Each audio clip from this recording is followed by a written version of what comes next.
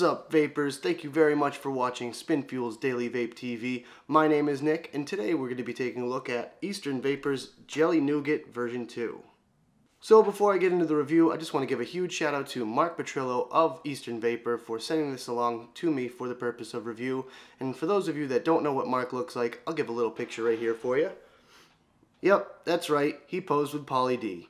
Anyways, the rumors about Mark are greatly exaggerated, but he's a great guy, and I really appreciate him sending this along to me for the purpose of review. This e-liquid is very unique in the sense that I've never tasted anything quite like it.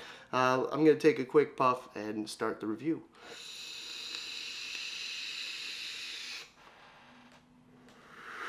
So the flavor on this one is supposed to be like the jelly nougat candies that you used to get at your neighborhood grocery store.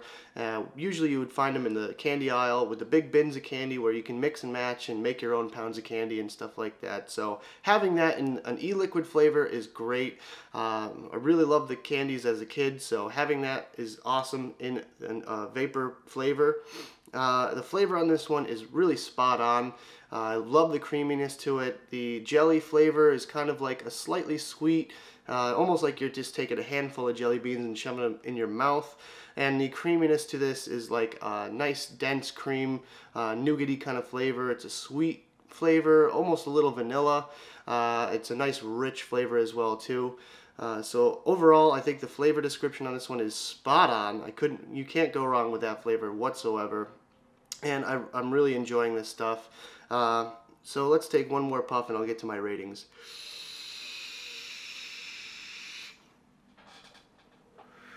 Alright, so for my ratings on this one, for the flavor, I'm going to give it a 4.5. Really spot on to the flavor description. Really can't go wrong with anything in this e-liquid. I like every single flavor in it. And it is a little bit nicer than the version 1. It's a little bit more rich and creamy, and it does have a little bit more sweetness to it. So, slight improvement, but it's great.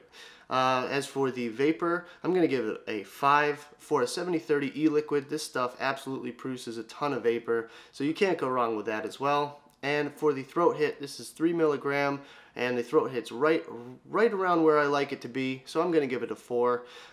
Very good job making this stuff, Mark, and if you have any more left, I could use a little bit more, maybe like 100 mils or something. Wink, wink. Thank you very much for watching, guys. Don't forget to like, favorite, and subscribe. Don't forget to check out spinfuel.com for lots more of my videos, as well as Smokin' Joey and Spinfuel exclusive videos. And as always, vape on.